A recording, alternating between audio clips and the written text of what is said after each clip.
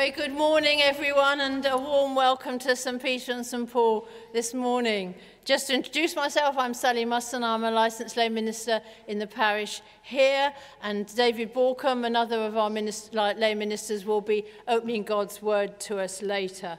It's good to be with you and good to be with those of you that are joining us out there on the live stream as well. So hi to all of you. I know who some of you are, so I can picture myself in your living rooms as well. And a particularly warm welcome if you're new or visiting. Do make yourselves known if you haven't already been spotted, so to speak. And it will be great to see you after the service. And for any that are viewing remotely, also do make contact with us if you would like to do that. So do please be comfortable and sit or stand, whichever is most comfortable to you, whatever I encourage you to do. And I've also been privileged to be around the other churches this morning, so I was asked to bring greetings from St. Saviour's and to St. Andrew's to you all here. So let's just pause for a moment as we prepare to worship together now.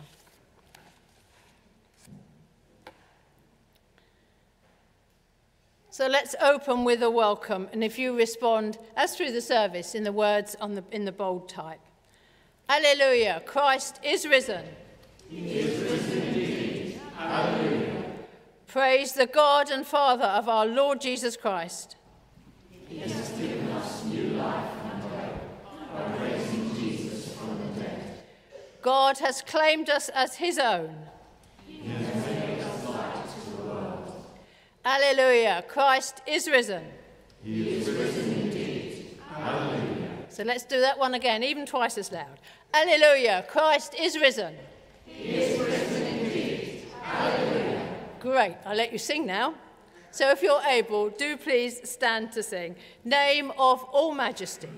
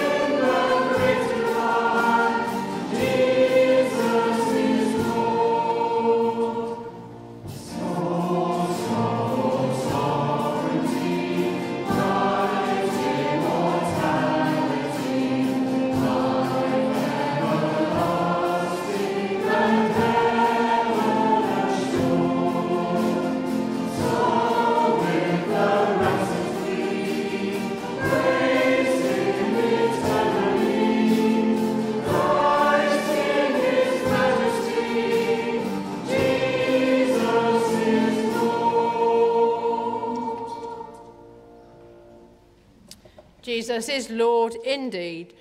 Please be seated. And let's pause for a moment from that glorious song of praise as we prepare to come to God in confession and prepare our hearts and minds to lift those things on our hearts to him.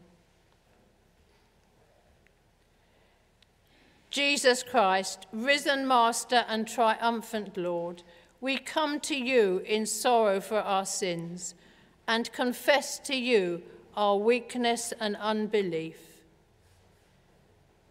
We have lived by our own strength and not by the power of your resurrection. In your mercy, forgive us. Lord, hear us and help us.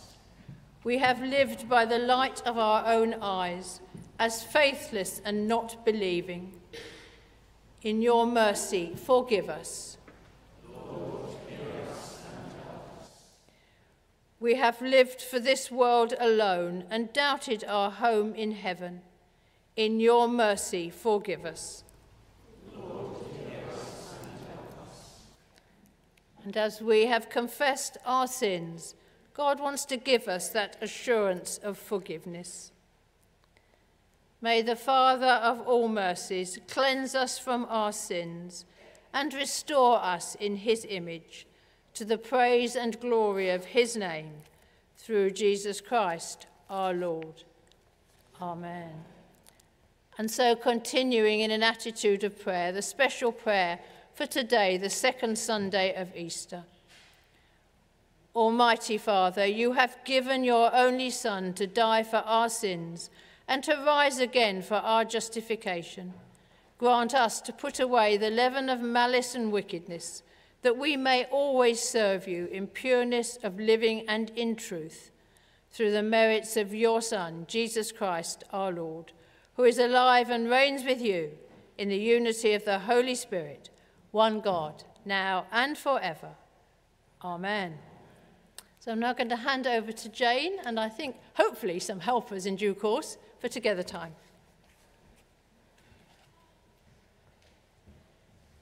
Well, good morning. It's lovely to see everybody this morning. We know we're slightly low and with lots of people on holiday, but it's still great, isn't it, to gather together and to think about worshiping the Lord together. Well, I love a volunteer. I'd love a volunteer to just come out. I've got a lovely box of chocolates. I know it's Easter's last week, but you can never have enough chocolate in the house, can you? So I've got a lovely box of chocolates here.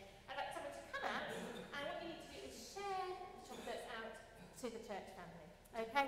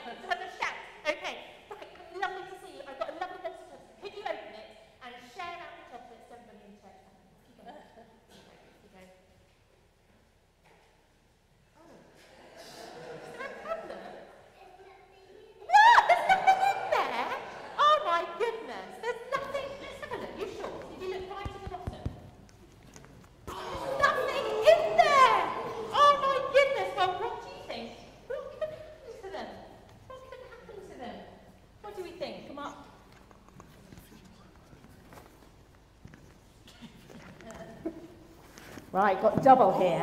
Double, yeah. Okay, so what? Goodness me, it's all gone wrong. What could have happened to the chocolates? What could have happened, Martha?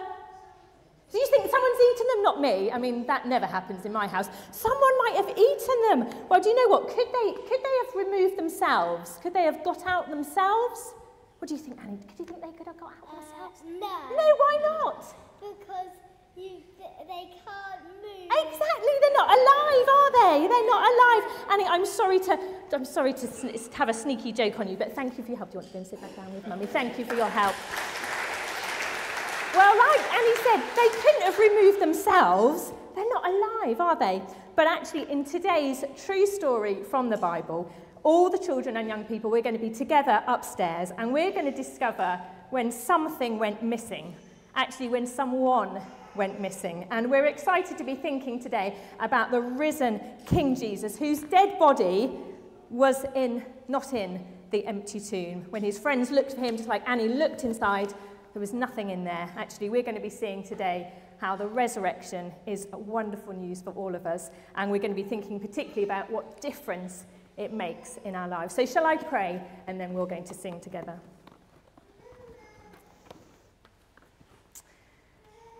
Thank you, Almighty God, for raising Jesus from the dead, and thank you for the difference that makes to our lives. Please open our hearts to learn truths about you, both upstairs and downstairs, that will transform and shape our lives. Please equip us with all we need to love, welcome, and teach the children and young people today. Amen. Well, we are going to, in a moment, stand, and we're going to sing 2 songs together. The first one has got action, so if anyone would love to join me, I would love to have you up here to help. It's a song from Holiday Club that hopefully some of us might know, and then children and young people, we will exit, and the rest of you will carry on singing. So do stand if you're able as we sing Super Saviour.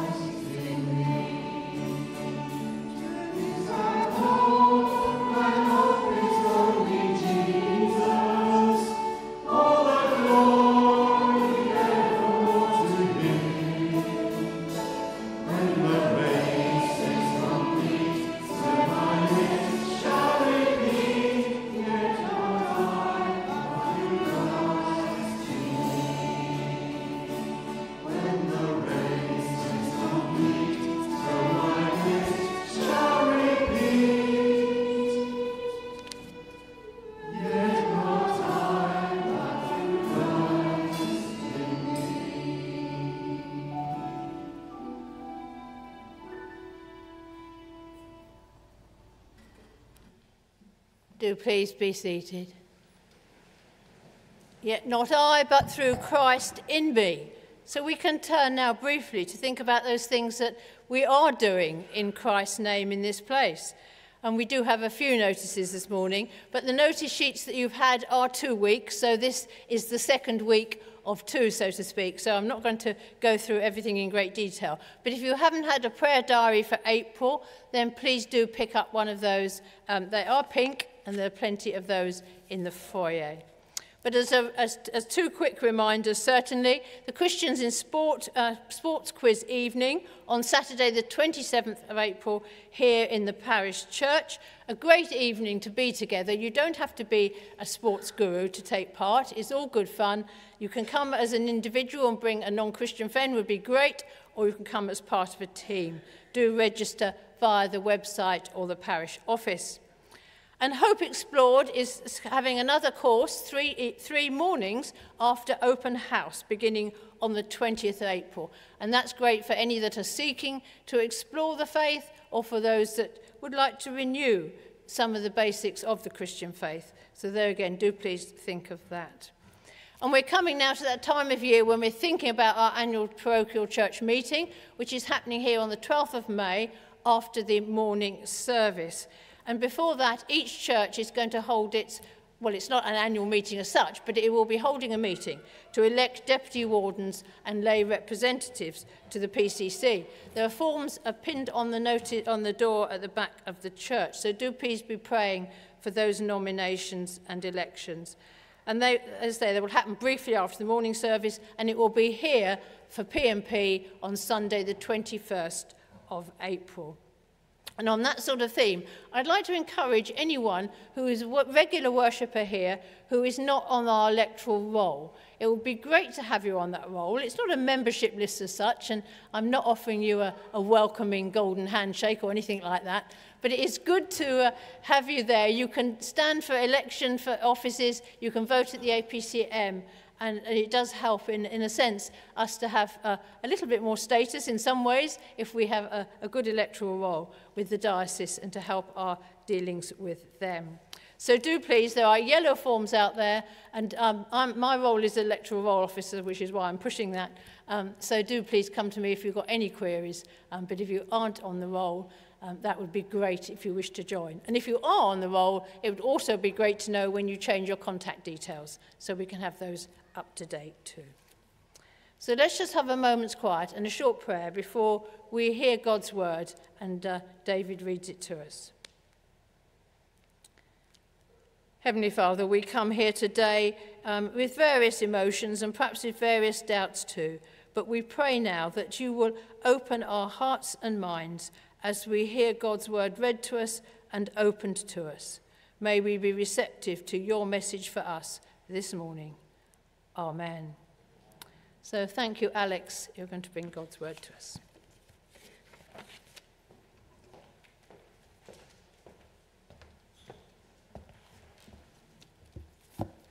Good morning.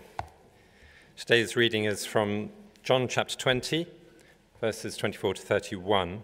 You'll find it on page 1089 in the Pew Bibles. Page 1089. John chapter 20, beginning at verse 24.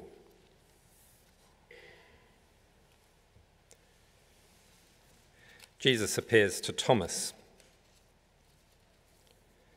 Now Thomas, also known as Didymus, one of the 12, was not with the disciples when Jesus came. So the other disciples told him, "We have seen the Lord." But he said to them, "Unless I see the nail marks in his hands, and put my finger where the nails were, and put my hand into his side, I will not believe." A week later, his disciples were in the house again, and Thomas was with them. Though the doors were locked, Jesus came and stood among them and said, "Peace be with you." Then he said to Thomas, "Put your finger here. See my hands. Reach out your hand and put it into my side. Stop doubting and believe." Thomas said to him, "My Lord and my God." Then Jesus told him, "Because you have seen me, you have believed. Blessed are those who have not seen and yet have believed." Jesus performed many other signs in the presence of his disciples, which are not recorded in this book. But these are written that you may believe that Jesus is the Messiah, the Son of God, and that by believing you may have life in his name. This is the word of the Lord. Thanks be to God.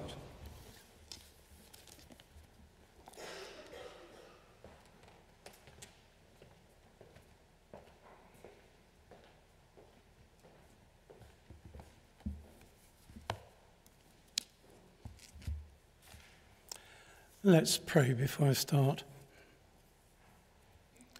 Lord, help us not to doubt, but believe in you, because we ask it for your sake. Amen. I don't know if any of you have suffered from having a nickname that stuck with you.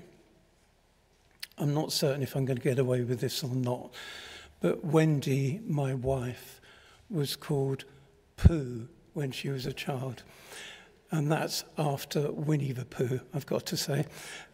Probably a better name than Winnie Pooh. I think she might have been a little bit chubby when she was a child. She's not throwing anything at me at the moment, but she's not chubby now, so I'll probably get away with it. But in her last year at university up in York, she took a kitten up with her, and she transferred that name, Pooh, to the kitten. And they even went to a point of a student house of calling it Trespassers W. You have to be in on Winnie the Pooh to understand that, but there you go. So she transferred her nickname to her cat. Well, we're thinking about the disciple Thomas this morning, known as Doubting Thomas. I think from that, a little bit of a failure. He wanted proof that Jesus had risen. And throughout history, our thoughts about him have probably been a little bit clouded by that nickname hanging over him. We were looking at, in our Bible notes, from Mark's Gospel earlier in the week, and it was from Mark 16:9. It's a bit in italics in Mark, and it talks there about disciples who had seen Jesus. Mary had seen Jesus. The two disciples on the road, Cleopas and his friend, who had seen Jesus, going back and telling the other disciples and not being believed. But it's Thomas that has the name about doubting. Now, the Bible gives us very little information about Thomas. The first three Gospels only list his name as one of the other 12 disciples, nothing else. It's only in John that we learn about him, Thomas, Didymus, a twin. Makes me wonder about the other twin. What happened to him? Did he believe in Jesus? Now, we first hear about Thomas in John chapter 11, and it's the story of Lazarus, Jesus' friend, being very sick. Mary and Martha had sent for Jesus and hoped that he would come and visit his brother. And rather than dropping everything he was doing, he continued his ministry where he was. And a few days later, Jesus tells his disciples, Lazarus is dead. But he will return to Judea to see him. Now, the disciples were a bit upset because last time they went there, the Jews tried to kill Jesus by stoning him. Then in chapter 11, verse 16, Thomas says, "Let us also go with him, that we might die with him." But we might die with him. What an expression of support for Jesus. If you're killed, we'll die with you. If you're put in prison, we'd be in prison with you. I think to a bit that it proves that Thomas, rather than just being a doubter, was willing to take a risk. And it made me think, how much are we willing to risk to follow Jesus? I doubt there's much of a risk in coming to church today. How about giving away some of our money, some of our wealth? Telling our friends and family that we believe in Jesus? That's a bit more risky. If, like Thomas, Jesus is an important part of our lives, might we be willing to take a bit more of a risk to grow as Christians? You know, one of the papers I look at quite often is Open Doors, and it gives reports often of people suffering throughout the world for their faith. And the Open Reports door for last year said that 5,621 Christians were killed for just believing in Jesus. 14,760 odd churches and Christian properties were attacked.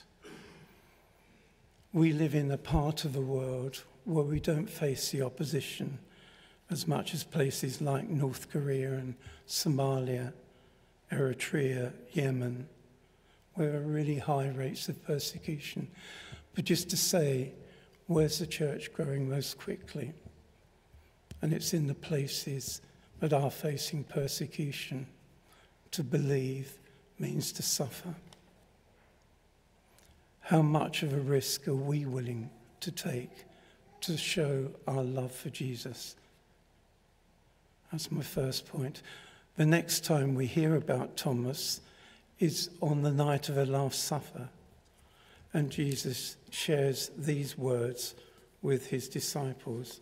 John chapter 14, verses 1 to 4.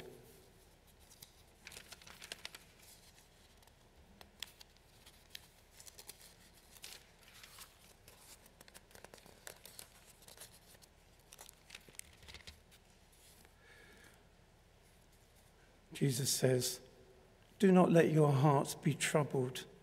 You believe in God, believe also in me. My Father's house has many rooms. If it were not so, I would have told you. But I'm going there to prepare a place for you. And if I go and prepare a place for you, I will come back and take you to be with me where I am. You know the way to the place where I'm going." And we hear in verse 5, Thomas says to him, "Lord, we don't know where you're going. How can we know the way?" Jesus says in verses 6 and 7, "I am the way and the truth and the life. No one comes to the Father except through me. If you really know me, you will know my Father as well. And from now on, you do know him and have seen him." Thomas took a risk, but he also wanted to understand who Jesus was. He knew he didn't have all the answers. He wanted to know more about Jesus and what he was talking about. And it made me think, how inquisitive are we? Do we just go along with the flow, or do we want to know Jesus better? Are we happy just knowing Jesus on a superficial level? I had a rough count up of all the Christian books I've got on my bookshelves at home, and there were over 400 there. Some of them barely opened, I've got to say, to my shame. I wonder what the bottom line in being a Christian is for you. Is it reading the Bible every day? Is it praying a few minutes? Or is it more than that you want to question more about who Jesus is? Jesus was going somewhere. Thomas wanted to be with him on that journey. So Thomas was a risk taker. He wanted to understand more so he truly could be with Jesus. The third time we meet Thomas is in the passage from John 20. It was Easter Sunday. The rest of the disciples were gathered together in a house, and Thomas wasn't there. If you look in John chapter 20, verses 19 and 20, the passage before the one that was read to us by Alex. On the evening of that first day of the week, when the disciples were together with the doors locked for fear of the Jews, Jesus came and stood among them and said, "Peace be with you." After he said, he showed them his hands and his side. The disciples were overjoyed when they saw the Lord. And again, Jesus said, "Peace be with you. As the Father has sent me, I'm sending you." And with that, he breathed on them. And they received and said, "Receive the Holy Spirit." Thomas wasn't with them.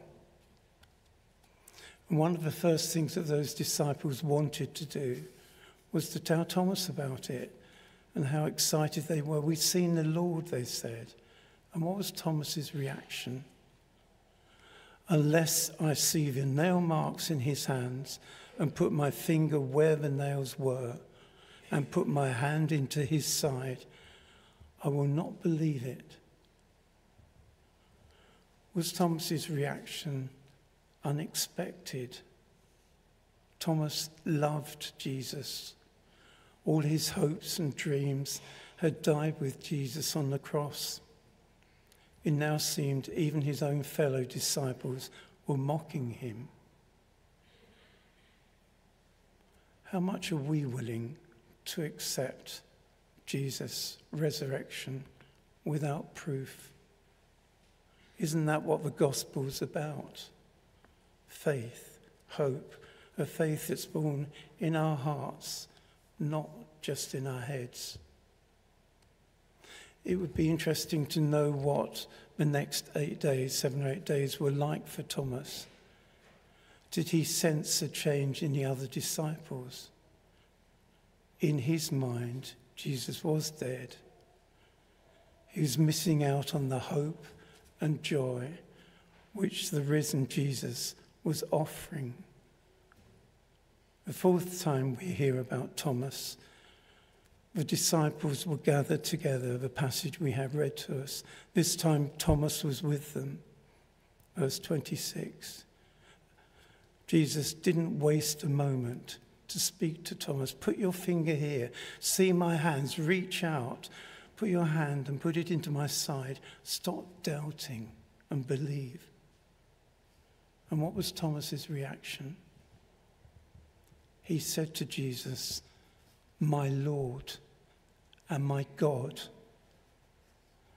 And this is the first time in the Bible Jesus is called God by anyone.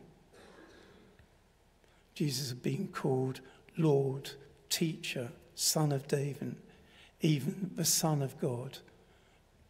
Thomas called Jesus God. So was Thomas a failure? He had love for Jesus. He was willing to take a risk. He longed to know more about Jesus. And he let his moment of doubt inspire him to see Jesus as his Lord and his God. I think his example is a valid one for all of us to follow, regardless of our moments of doubt. Jesus had a ministry for Thomas. Didn't he establish the church in India? We don't know for sure, we think so. And God has a ministry for each of us to proclaim Jesus as our Lord and our God. And I wonder, in finding that ministry, are we willing to take a risk? Are we willing to find out more about Jesus and to make our doubts certainty, so that we can call Jesus our Lord and our God, just like Thomas did. Let's pray, and do pray this along with me if you're willing. Lord, we believe in you. Help us to remove any unbelief. Lord, we love you, yet not with a perfect heart, but as we are. Lord, we long to be close to you. Take away all that gets in the way. Lord, help us to trust you with our whole minds. Accept our faith, our love, and the longing to know and serve you. Help us to trust your power to keep and direct us. We pray that you will warm our hearts and minds through your Holy Spirit, so we may be able to serve you day by day for Jesus' sake. Amen.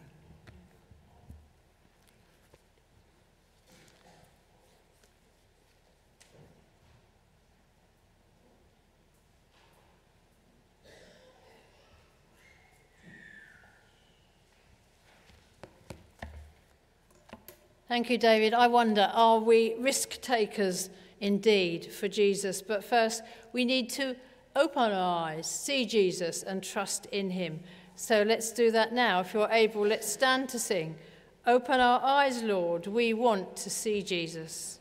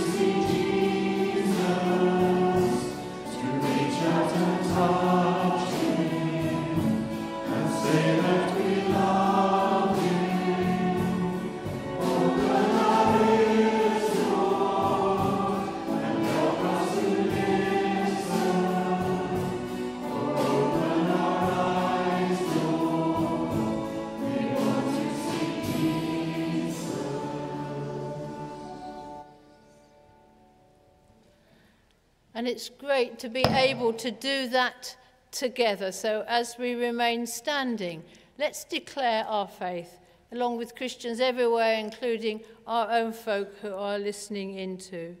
So let's do that in the words that are based on Paul's letter to the Philippians, chapter 2. Let's declare together. Though he was divine, he did not cling to equality with God, but made himself nothing, taking the form of a slave. He was born in human likeness. He humbled himself and was obedient to death, even the death of the cross. Therefore God has raised him on high and given him the name above every name, that at the name of Jesus every knee should bow and every voice proclaim that Jesus Christ is Lord, to the glory of God the Father. Amen. Do please be seated, and Shona's going to come and lead our prayers.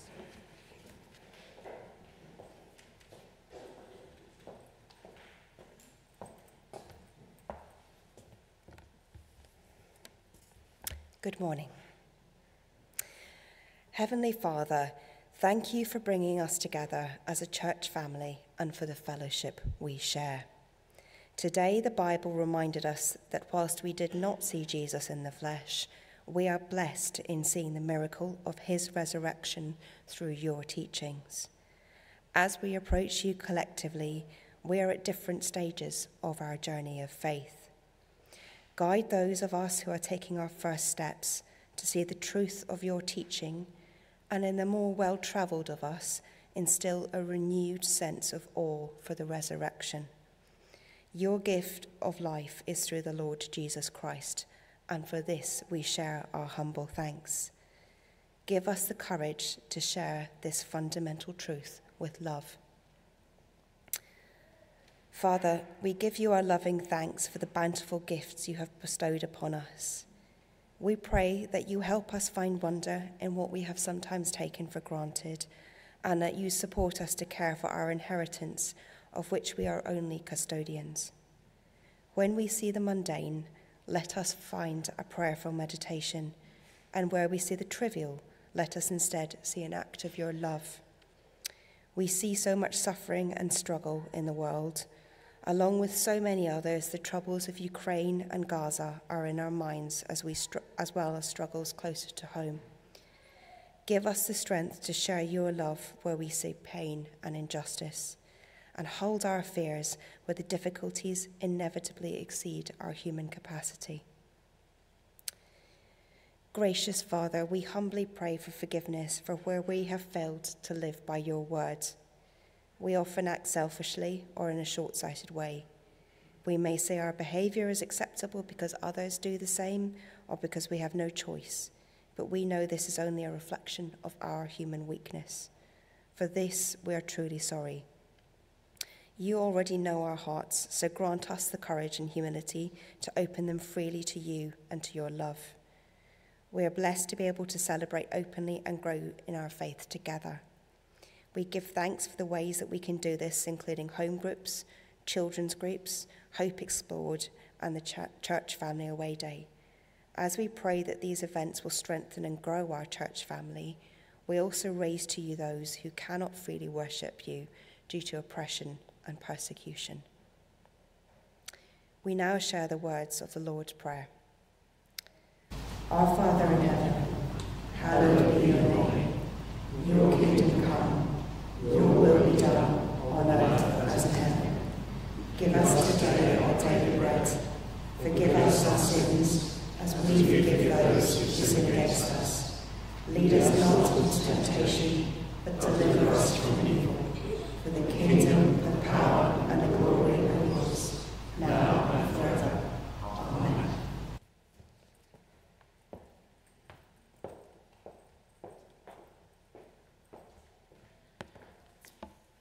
Well, everything we do in the Lord's name is not for our gratification, but for his glory. So as we come to the end, towards the end of our service now, we're going to stand to sing again.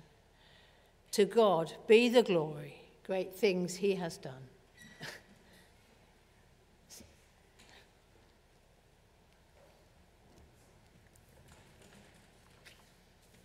And what a rousing end to nearly finish our service this morning. It's been good to be able to raise our voices and sing praise together.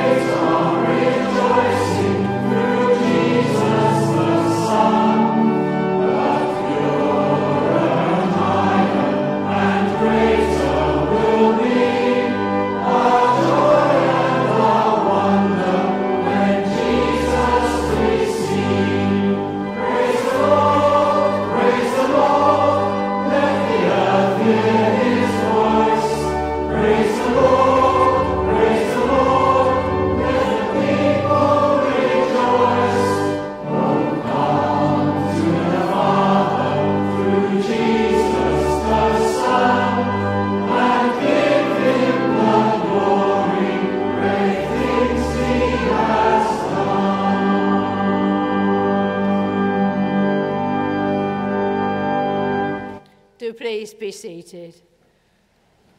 Well, let's pray we can go out rejoicing and indeed open our eyes to see Jesus today and in the coming days. We don't pass round a collection plate, but there is a plate in the lobby and I think also a card reader if you wish to give in that way. But we have a lot to be grateful for, so let's just pray now. We thank you, Father, for the many blessings you give us, often undeserved. We also give thanks and praise for all those who have given so generously of their time and resources in your service in this parish and further afield. Amen. Well, thanks indeed to everyone involved in the service, and most of all to you for coming and for you for joining us out there too. If anyone would like prayer either after the service or during the week, do please see one of us afterwards, and if you know of anyone that does or anyone that needs a visit, then similarly do let one of the team know. So before a final blessing, let's join together in a closing prayer, and the words will be on the screen. Let's say together, Lord Jesus Christ, you humbled yourself in taking the form of a servant, and in obedience died on the cross for our salvation. Give us the courage to follow you, and to proclaim you as Lord and King, to the glory of God the Father. Amen. God the Father, by whose glory Christ was raised from the dead, strengthen us to walk with him in his risen life. And the blessing of God Almighty, the Father, the Son, and the Holy Spirit be with us all, those we love and those we pray for, now and always. Amen. Jesus said, as the Father sent me, so I am sending you. So go in peace to love and serve the Lord.